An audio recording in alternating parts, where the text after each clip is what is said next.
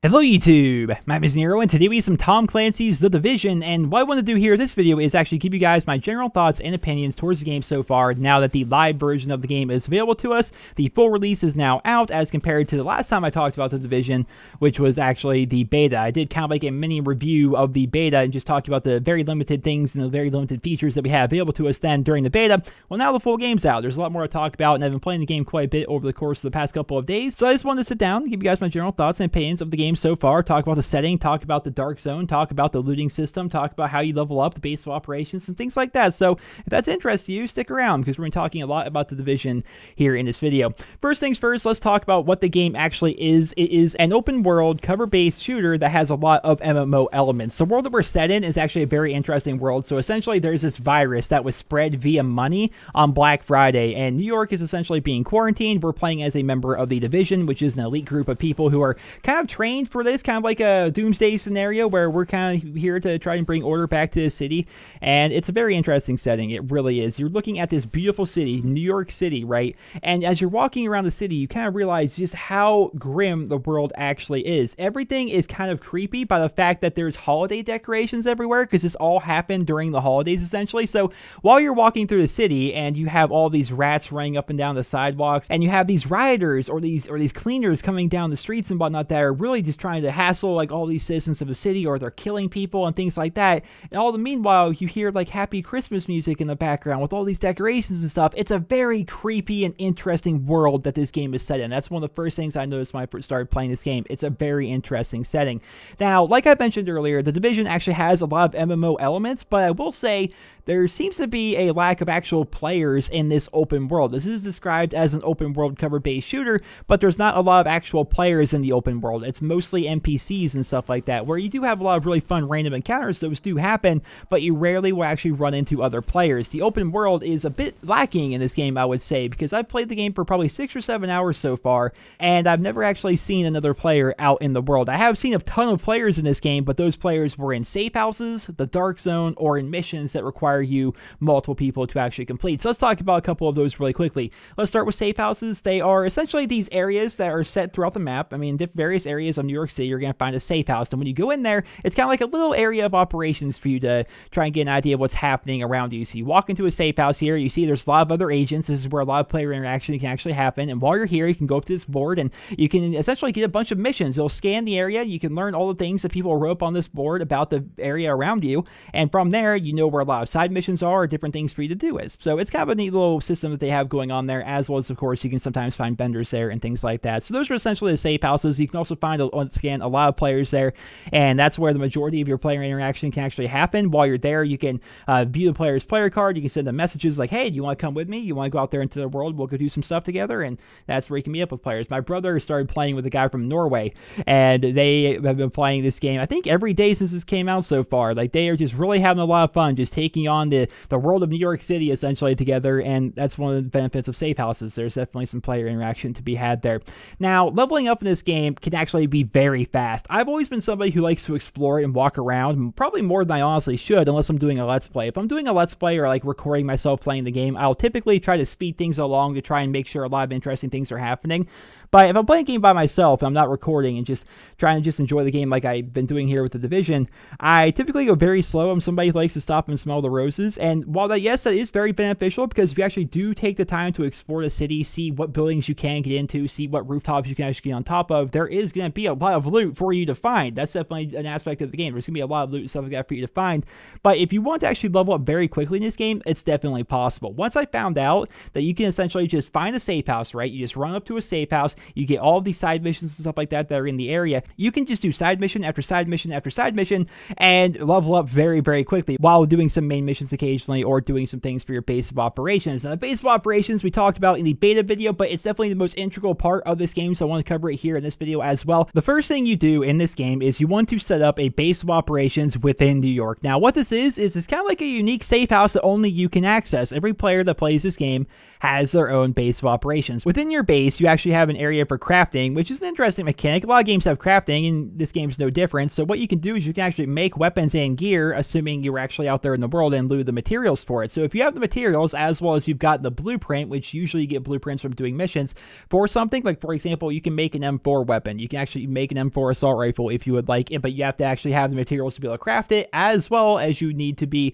somebody who actually has the blueprint for it, and you get that blueprint by like doing missions and stuff like that. So not only can you get gear from things out in the world or from a vendor, but you can also get it by crafting it as well. So just another little layer to the game right there. But of course, like a typical area you will have in an RPG style game, you of course are going to have weapon vendors and gear vendors and all types of vendors that you can purchase things from and sell stuff back to them if you would like. But the most interesting aspect of the base of operations is going to be the wings. So there's 3 wings in your base. You have the medical wing, the tech wing, and the security wing. The Division actually has an incredibly unique mechanic for acquiring your skills, which is unlike anything I've seen before. And I'm somebody who's played a wide variety of games over the years. And of course, maybe this is in a different style of game that maybe I don't play too much, but I've never actually seen anything like this. So how you acquire skills in the Division is by actually doing missions and completing things for your base of operations. You don't get skills necessarily from leveling up and acquiring XP.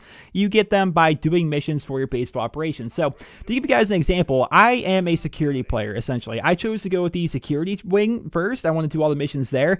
And essentially, I can upgrade my security wing by getting security supplies, which I get from doing missions and stuff like that that award me security supplies. So the more I get, I can actually purchase these different things for my security wing. And whenever I purchase something for my security wing, it is going to give me new abilities and new perks and things like that, as well as it will actually put some new things in my base of operations, like a cache that can open every 12 hours or a special weapons vendor or things like that. So it's definitely a very unique way for you to unlock your abilities. And I should say that the class rules in the Division are very MMO-like. A lot of people compare this game to be kind of like a light MMO because, again, there's not a lot of actual people out in the open world, but there's a lot of other MMO-style elements.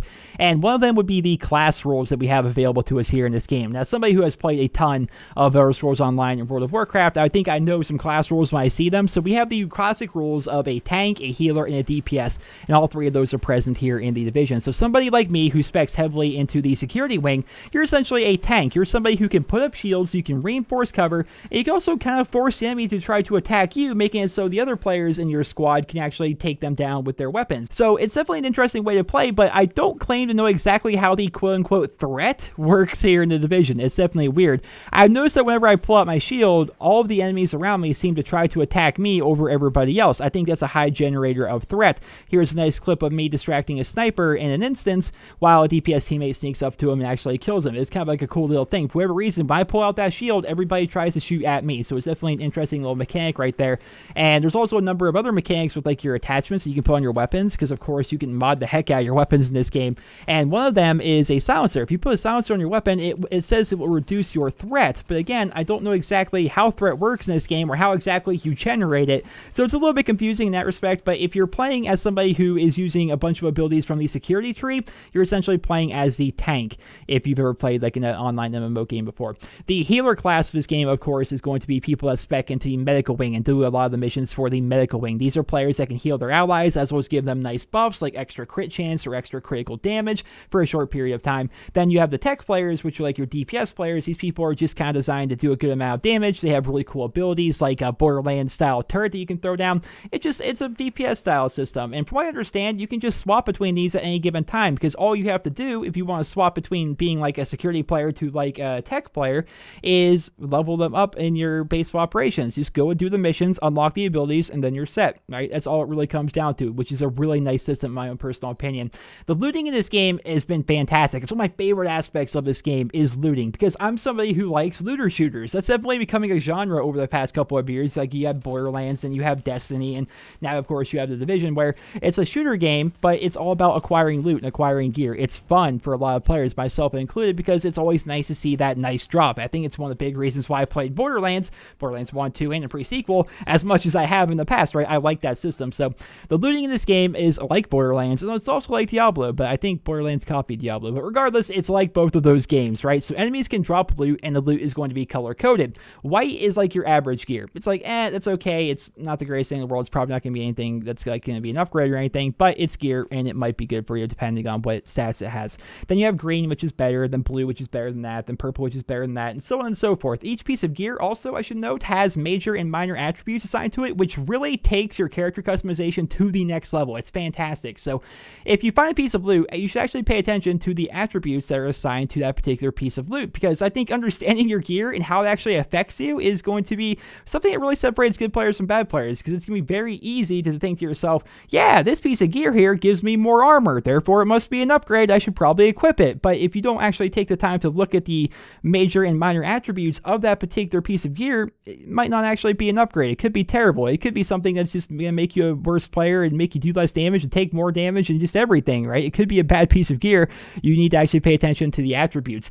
It should also be noted that you can also customize how your character looks with what is essentially like a Diablo-style transmog system, where you can just go over here to your appearance, and then if you have these things, you can change how your gear looks. Now, you actually get this stuff by doing things out in the world. How I got all of my appearance pieces was by randomly finding like a civilian out there in the world, and then I would talk to them, and I would like give them some canned food or give them water and stuff like that, and then they would like give me a hat or something along those lines, which I can wear. It's all cosmetic, and it doesn't actually like make you do less damage or like doesn't make you a worse player or anything. It's just a cosmetic change to your appearance, so you're not forced to look like the gear that you actually have on. Again, it's essentially a transmog system, so it's pretty cool. Then you have the Dark Zone, which I haven't spent a lot of time there. A lot of people actually consider the Dark Zone to be like the end game of the Division, which I have played in here a bit during the beta. I played a little bit here in the live version of the game as well.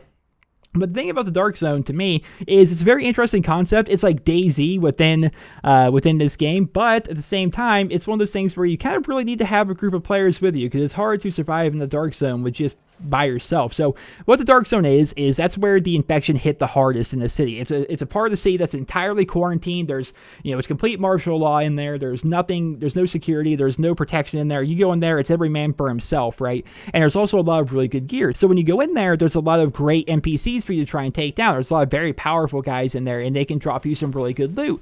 But the thing about it is, all the loot in the Dark Zone is contaminated, so you can't just put it in your backpack and walk out. You have to extract it with a helicopter to decontaminate it so you can actually keep it. So you get some nice loot, you group up with some people or something like that, you go and kill a bunch of NPCs, and you get some really good gear. Now you have to extract it by going to an area where a helicopter can come down. The thing about extractions is everybody in the area is aware that there's an extraction happening, and like we've learned from DayZ, people are scumbags. They're going to come up and try and kill you, right? They're like, wait a minute, this guy's got good loot, and he's trying to get out here with that loot. Let's ambush him with our group of people, kill him, take his new loot, and get out here ourselves, because that's what people do, right? That's the whole point of the Dark Zone. And I should also note that you won't lose your gear that you walked into the Dark Zone with. That's not how it works. You will only lose the loot that you're yet to decontaminate. So the loot you walked into the Dark Zone with, that's fine. You won't lose that. But if you go into the Dark Zone, kill some NPCs, take their loot, and try to get away with it, and you haven't decontaminated it yet, and you die, you're going to lose it. That's just very nature of it. So if I go kill an NPC, I get a really cool blue gun,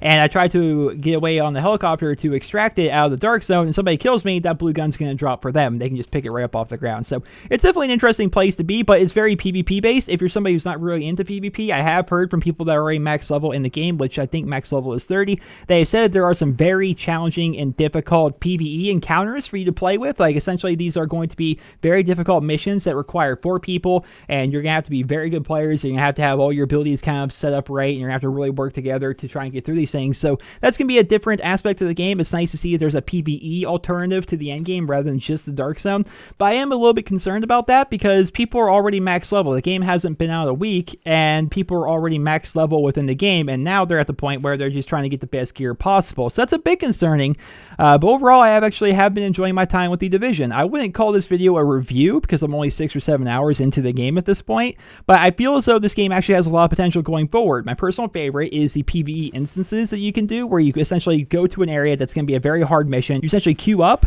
with the matchmaking system, and you kind of get put into a party of other players, and you all work together to get through some very difficult encounters. It's very fun in that respect. It's definitely no joke either. Like, these things are very difficult, where you have to really work together. These things can sometimes take, more than 30 minutes to actually be able to complete, and that's even with a competent group. And the story has been great so far. Once again, I talked about at the beginning, I love the setting of this game. I love the theme of it. It's a very interesting idea for the world that we are set in, and the events that are happening are very interesting. It's always kind of fun finding all these pieces of intel throughout the world, which kind of lets you know what happened in the world that kind of made it turn into what it is now. You know, you're always kind of wondering. There's always this little bit of mystery to the game, which is definitely pretty interesting. I've overall been really enjoying the game, but I do have some concerns. I'm worried that maybe there isn't enough content to this game once you actually get to endgame. I am worried a little bit about that because there's people who are already, you know, level 30. The game's not even a week old, but they're already max level in the game. They're already decked out in really good gear. I'm worried that people are going to get their good gear from the Dark Zone. They're going to get some good gear from these essentially challenge mode missions, and then they're like, well, what do I do now? Do I keep on exploring? Do I keep on doing these missions to try and see if I can beat my own time, or am I going to go and, you know, go into the Dark Zone and try to get even more loot, or just have fun and play against people in the Dark Zone? Like, what are people going to do? I don't know. But overall, I think the game has a lot of potential. It's just going to come down to, are they going to be able to continue to add content to the game? That's what's really going to come down to, in my own personal opinion. But the setting, it's fantastic. I love roaming throughout New York with all the very interesting characters that there are in this game. There's a gang of people called the Riders, and they do some really horrible things, but you also have the Cleaners, who are a group of people who are determined to burn away every little bit of infection in the city. So you have these people who are literally running around with flamethrowers all the time, which can be horrifying, especially if you go into a mission that actually involves them. Like, there's just fire everywhere all the time. It's so difficult to get through. It's a fun game. I've really been enjoying the game so far, but again, I am a bit concerned about how good the end game is going to actually be. But as somebody who's not even close to the end game part of the game yet, I really don't know too much about it. This video is just for my thoughts and impressions of the game so far. That's what I wanted to give you here in this video, and that's exactly what I did. Hopefully, as well as I explained, I think, a good number of things about the game as well for those of you guys who haven't played it yet and maybe are interested in either renting it or maybe purchasing it for yourself. So hopefully I gave you guys a good idea of what the game is like, and hopefully you guys will enjoy my video. If you did, please drop me a rating and let me know in the comment section below your thoughts on Tom Clancy's Division and exactly whether or not you think it's a good game. Do you think it's worth the purchase? Are you enjoying playing it? What are your favorite things to do in it? Just in general, let me know about Tom Clancy's Division. I'll definitely be interested to read about that. I hope you guys all enjoyed this video. Drop me a rating, and hope you guys all have a wonderful day.